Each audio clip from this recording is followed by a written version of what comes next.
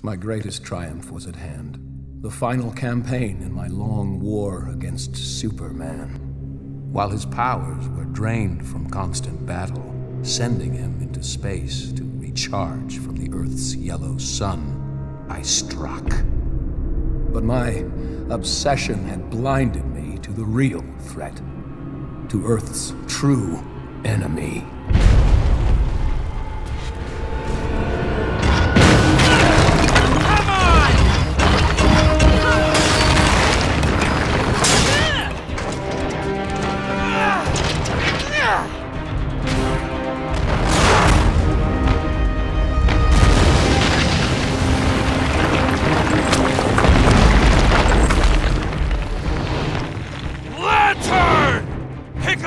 On your own side!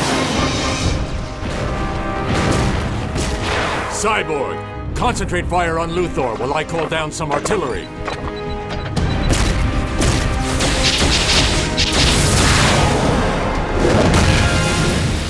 Deathstroke, time for you to join the party.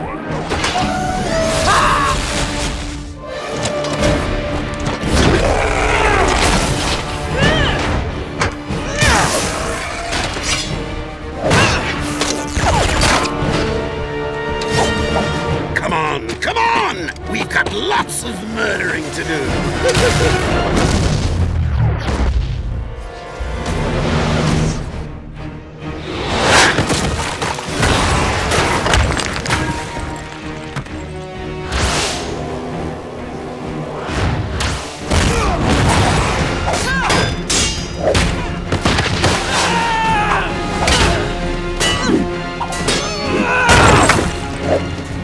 Something? Greetings, sister.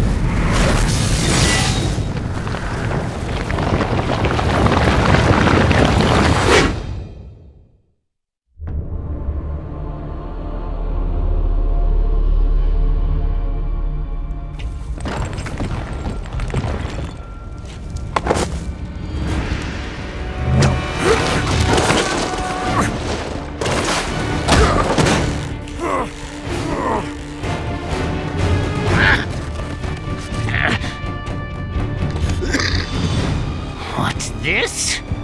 Nobody kills the Bat but me!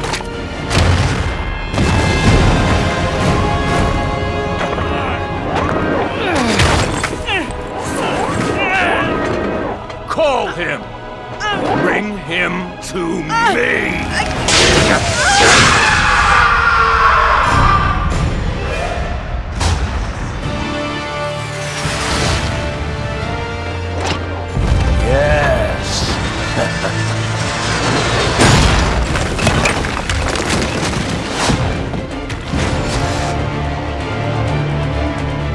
Madman!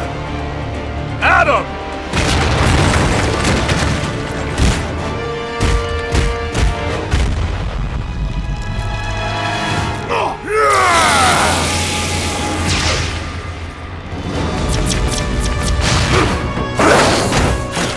You don't deserve to live! Diana.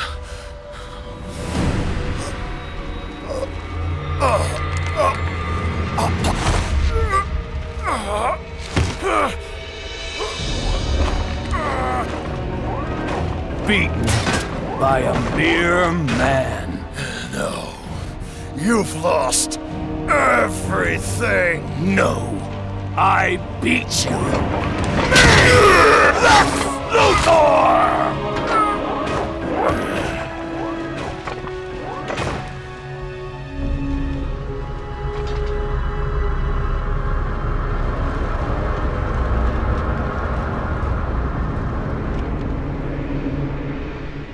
Brainiac had returned.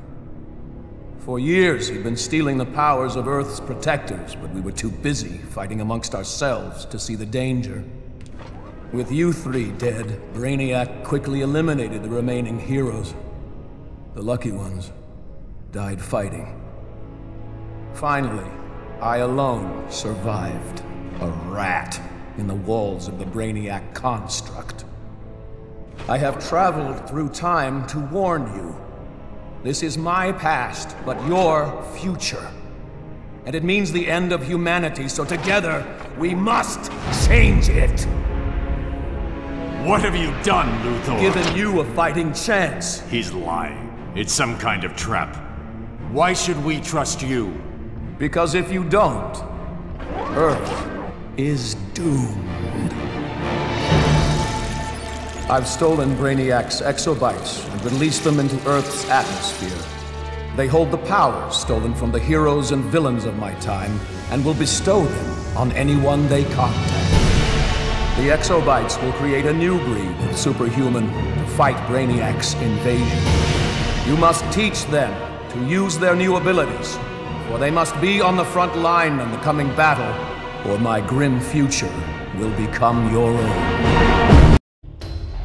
I only hope I am not too late, for I will not be here to see this new future. My work is not yet done. I must leave this Earth to you. Claim the exobytes and take destiny into your own hands.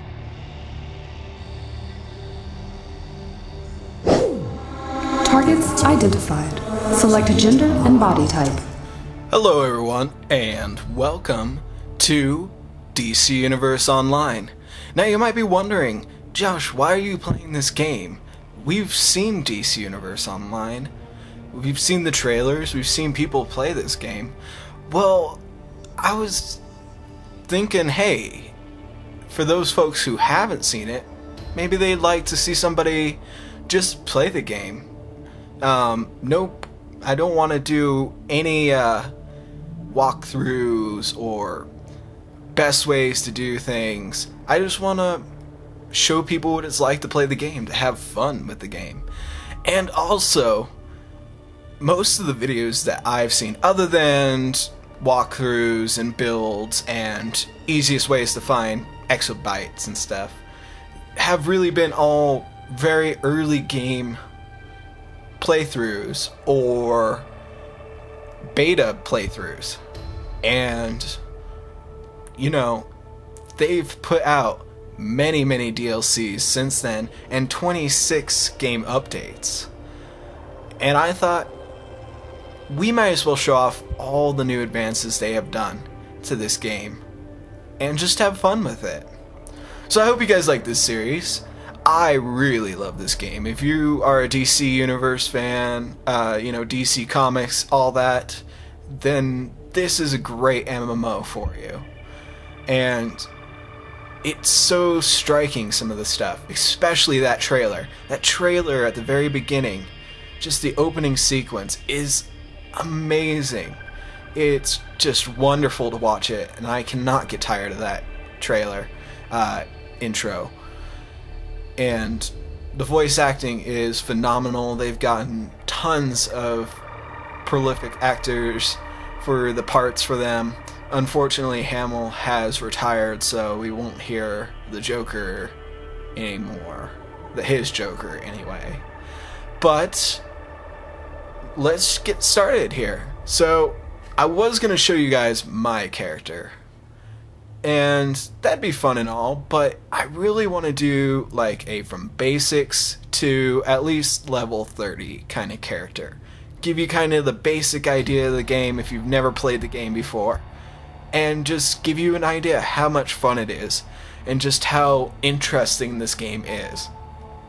Of course it's an MMO, so it's not, say, Borderlands or Tomb Raider or Resident Evil or any game like that. It's an MMO, so missions and stuff in it are fairly similar and fairly linear. You go do something for somebody, but this game does actually a pretty good job at changing up the missions and giving you enough variety that you're not just exhausted by, well, I have to go find 10 bear-asses and bring them to this guy. Oh, but that's not enough, so you gotta go get 10 more. Now, there's not really any of that, and you can collect all the missions at once and do them all and then turn them all in at the same time. So you don't have to go to a guy, do a mission, then he tells you, oh, you have to do a very similar mission. You can kind of get it all done at the same time, which is really, really nice. But before I keep rambling on and on about how great this game is, let's get started here. So I'm going to create a brand new character for the world to see. And we're going to make this character the greatest character that's ever existed. So I'm going to do male because I'm a guy, you know. And it'd be kind of weird if I just ran around the city as a girl, you know. To me, it's kind of weird anyway. Alright, so, I'm going to be a guy. Oh, God. I don't know if I really want to be that big, though. Let's look at the sizes, though. And speaking of sizes, yeah, you get 3 different sizes for 3 different builds. So you get small, medium, large on each of them. So you have the Brute, who's a brute. Big muscle guy, a bruiser. Then you have Striker, which is basically like the middle build, but it doesn't. None of these affect how you play or any of that, or any of your skills. It's just how your character will look when you put gear on him. So you got Striker, and then you have the Spark, which is kind of like a teen character, or a young character. But I think I'm gonna go for a medium Striker, because, you know, middle of the path sounds pretty good, you know, just right down the middle. Gear will look pretty decent on me. So Select Exobyte download type. Create a custom configuration or imprint using data from an Earth hero or villain. Oh, cool. Alright, so let's go ahead. You can do inspired by if we wanted to. Select a hero or villain morality. And we could do Batman, or Superman, or Catwoman, or Lex Luthor, or the Joker, which, that's like the creepiest looking Joker I've ever seen. Like, yeah, that's the creepiest Joker I have ever seen. The Flash, Wonder Woman.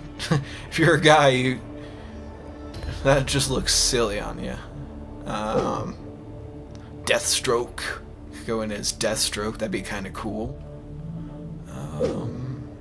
Bane, maybe? Or Cersei? Or Beast Boy? Mr. Freeze? Steel? Manhunter? Green Lantern? Now, these all look kind of cool, but I think we should do a custom one, just so we can make our very own character. And really, during the game, you will rarely stray from a character unless you really are intent on playing as a specific looking character.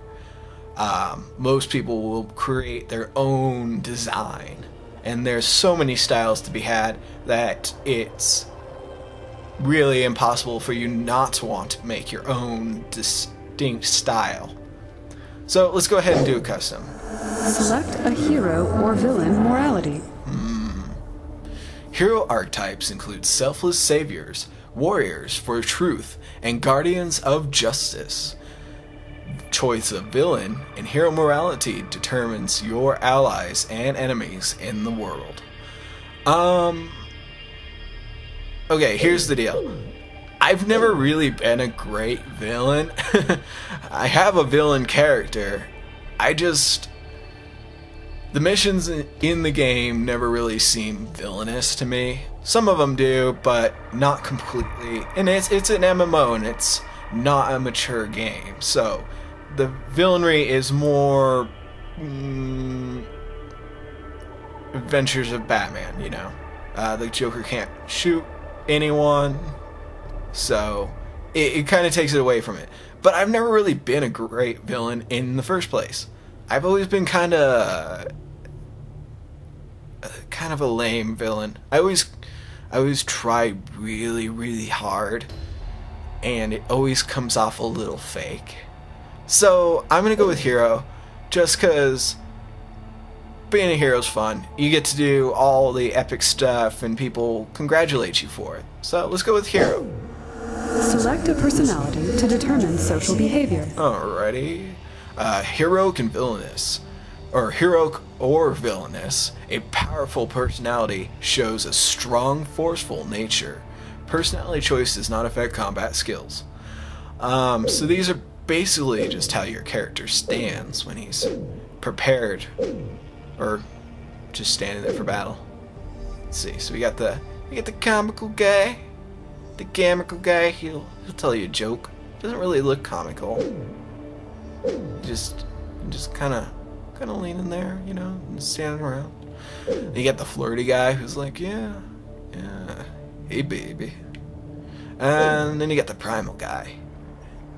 He's just ready to go. You got the serious guy. See, that's more of like a villain stance. Oh, there we go.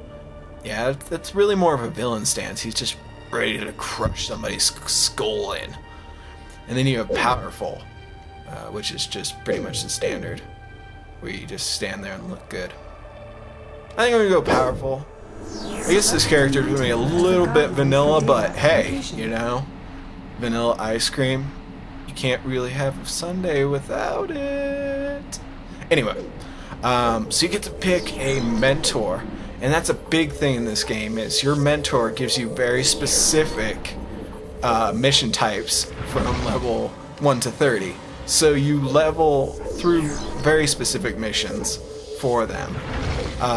There are some that mix and match between them, which undoubtedly would happen, but otherwise, yeah, they give you very specific missions to their backstory and their world.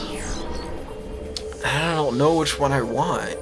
Well, I know which one I want, but I've played Batman so many times. And Superman's a good guy. And I played him a little bit. His stories are pretty good. But you know what? I've never played Wonder Woman. And I think that might be kind of interesting to play as Wonder Woman. What do you guys think? Yeah? You thinking Wonder Woman? The magic followers? Sounds good to me. Select power group from available exobyte data to determine combat role. Now here comes the fun part. Because now you get to choose what your power is, and that power is very important to your character. Depending on what you do, it will distinguish you as a specific power type. Depending on what you choose, you either end up, every character has a DPS role. You just deal out damage. You're supposed to keep the mobs down, keep the bosses down. That's the important bit for DPS. But every single power type has a secondary role. And that would either be defense, which is like a tank, or healer, or controller. And controller gives out power to the team and gives debuffs to the enemy and just keeps the team powered up, pretty much. That's the biggest part of being a controller, is everyone needs power, and you have to keep them powered up. And I played controller a lot, and I've never really played defense or healing.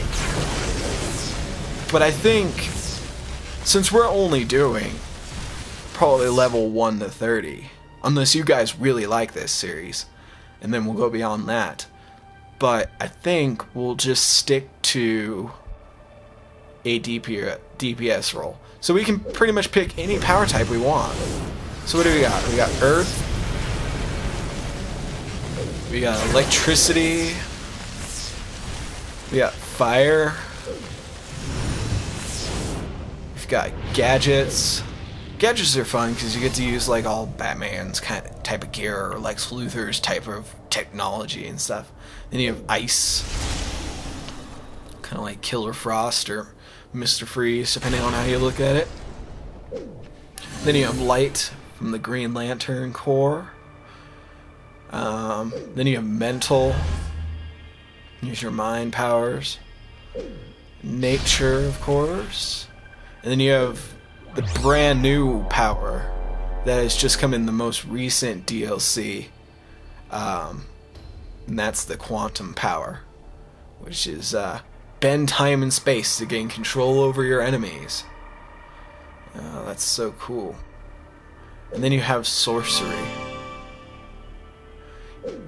But you know, like I said at the beginning, I think we should do this to show off all the new improvements they have in this game.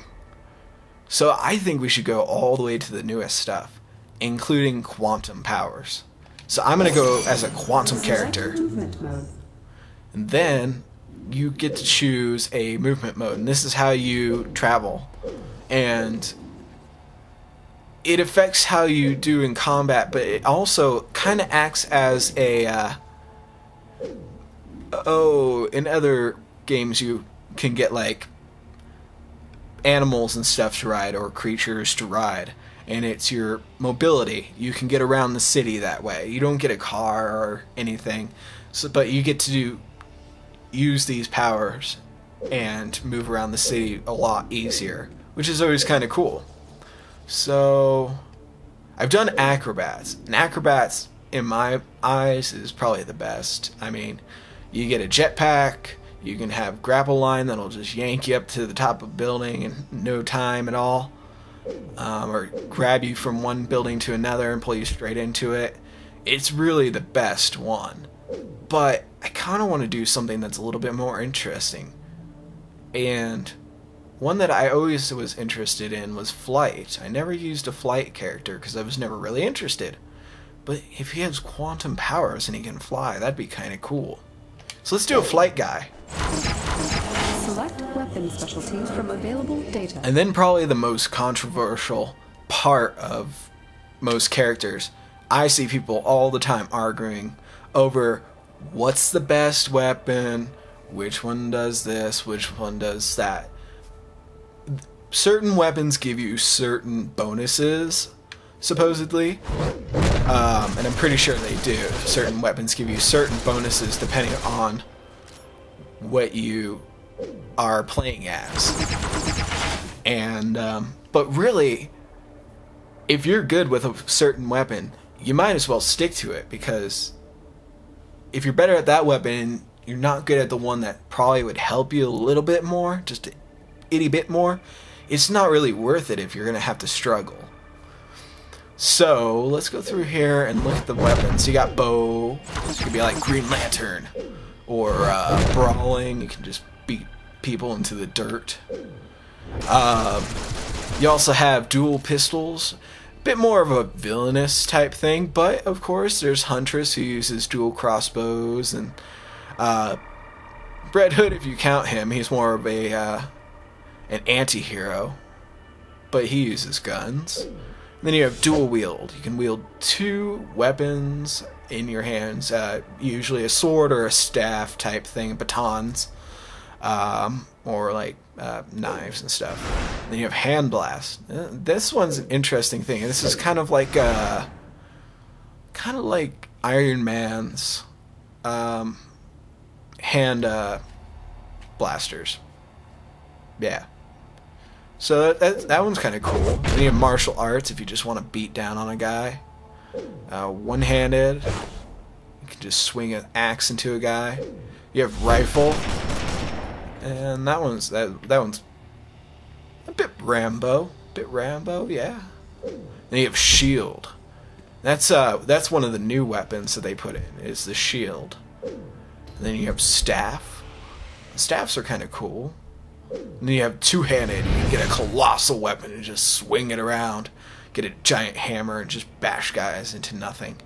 But, like I said before, we're going to go for some of the new stuff, the new improvements that they've done. And that would be the shield. very interesting weapon, very Captain America. Yeah, very Captain America style weapon. And I think we'll do this one. Shield sounds kind of interesting. Display exabyte download summary. Appearance options now available. Modify any category as desired. Accept download when ready.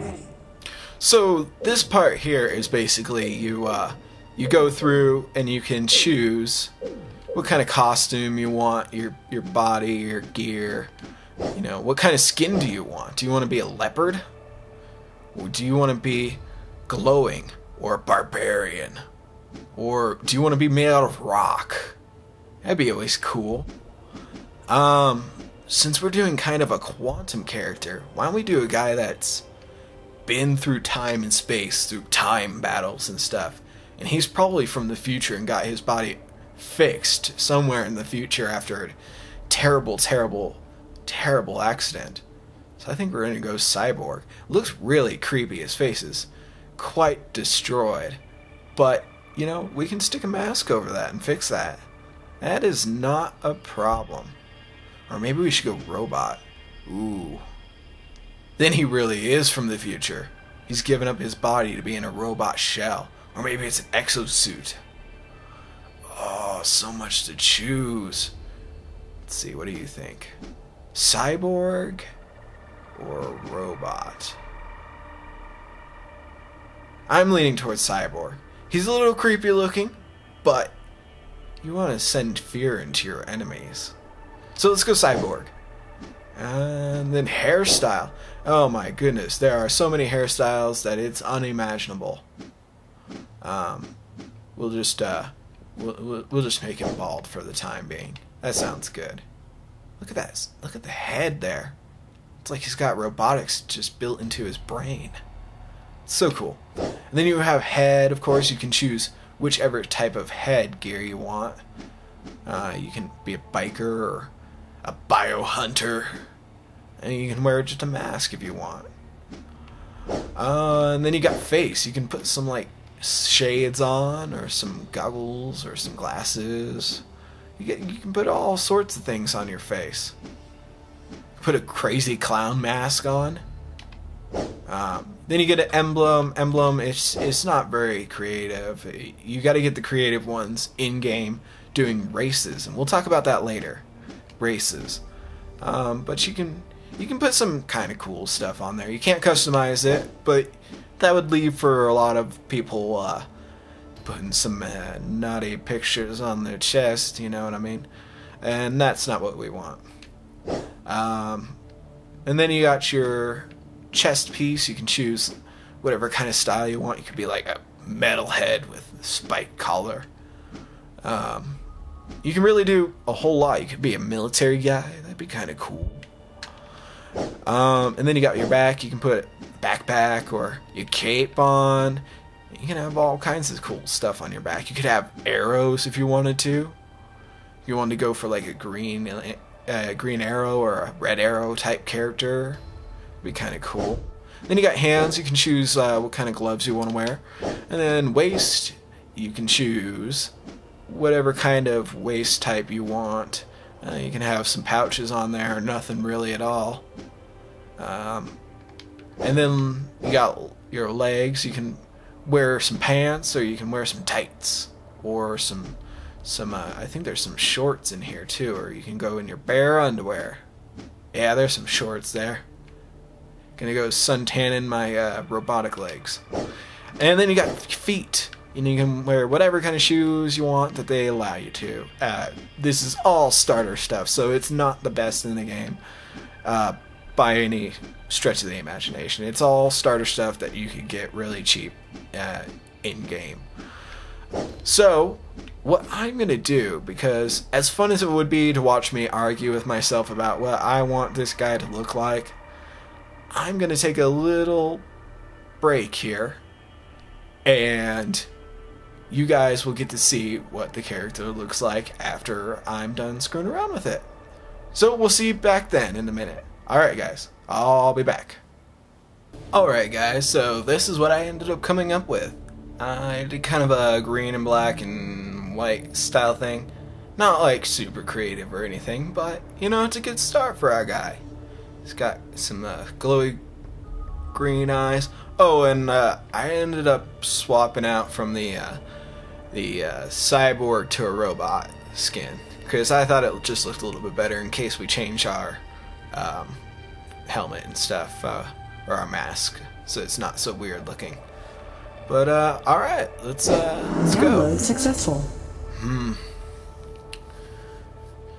This really is the most difficult part, coming up with a name. What kind of name could we give this guy? He's got quantum powers. He fights with a shield. He can fly. He glows green and he's from the future. But he's got to be something interesting. Some sort of interesting name.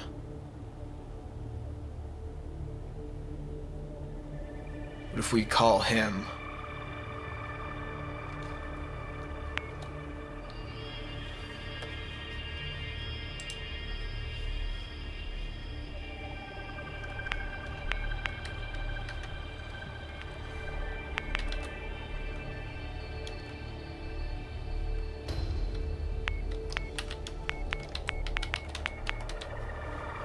Let's try that. Time in reverse. Error. No! Somebody stole our name. Alright. Well, we gotta pick a new name then. Let's see. What name could we get?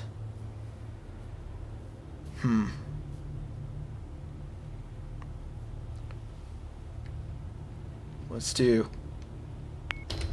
Quantaic.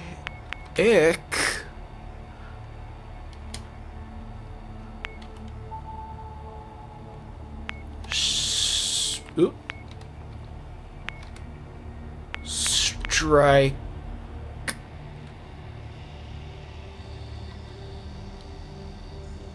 Quantaic Strike. I like that. That sounds good.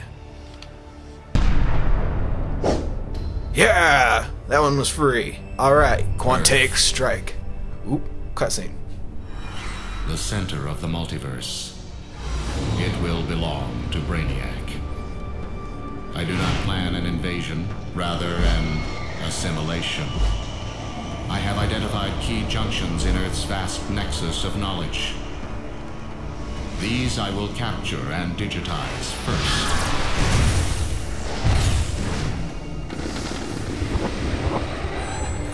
Of course, some non-essential information may be captured as well. This will be sorted and purged once the digitizing is complete. Earth's resistance does not concern me. There is no intellect strong enough, or power brutal enough to resist me.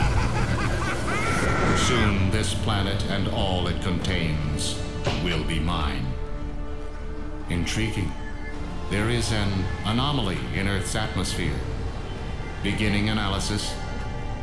These exobytes are my own technology, each one holding unknown stores of digitized power from Earth's future.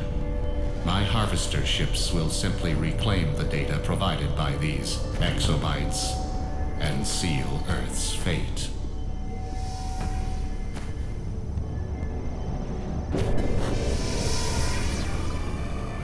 This is a new obstacle. These humans resist my assimilation. My conversion units cannot hold them. Let the humans use their powers. In the end, they too will belong to Brainiac.